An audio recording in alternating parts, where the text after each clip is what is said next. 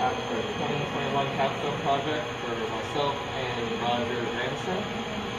What we made is an ice cream maker. So the system itself is relatively simple. We just have our single compressor and condenser unit.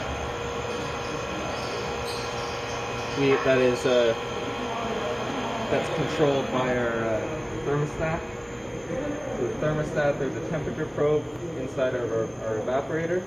Right now it's set to -8 degrees and it's currently running. So the current temperature is 6.8. The evaporator is inside this insulated box. It's a coil of copper submerged in a water glycol solution to prevent freezing.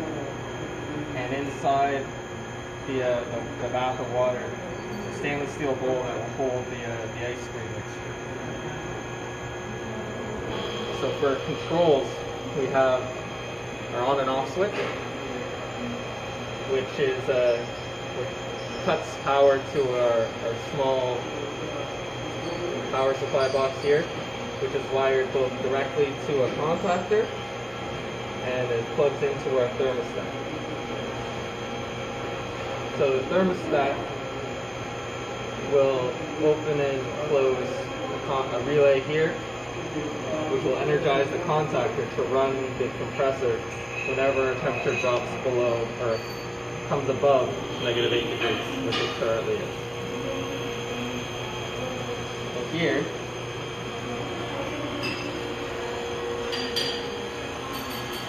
is our thermal expansion valve. This is where we were going to put some more electronics, but ran out of both budget and time.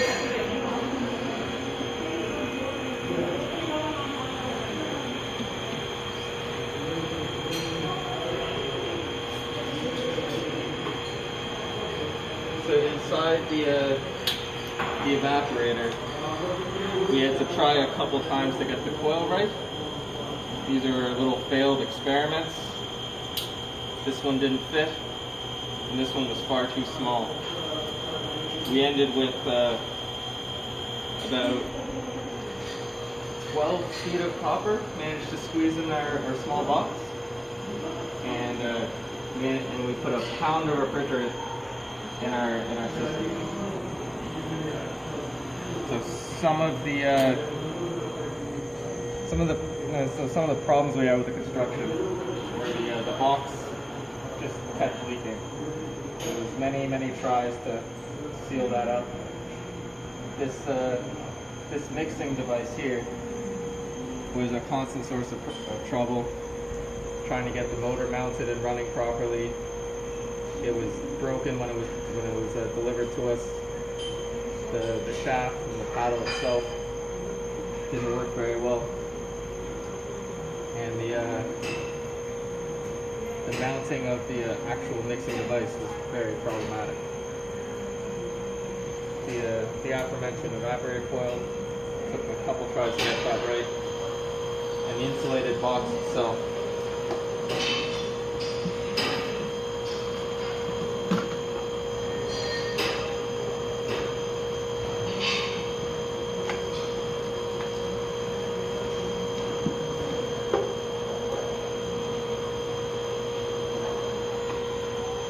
We just insulated it with closed cell foam. As you can see, we're able to successfully make ice cream in our machine. And this is where we mounted our temperature sensing bulb.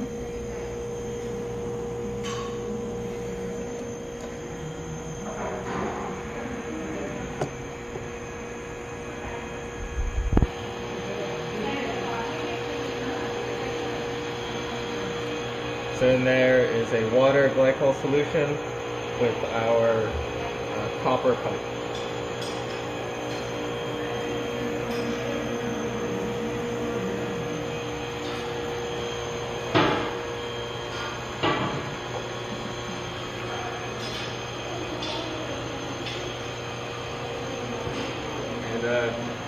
If you have any further questions, they'll be in my full report. Thank you, sir.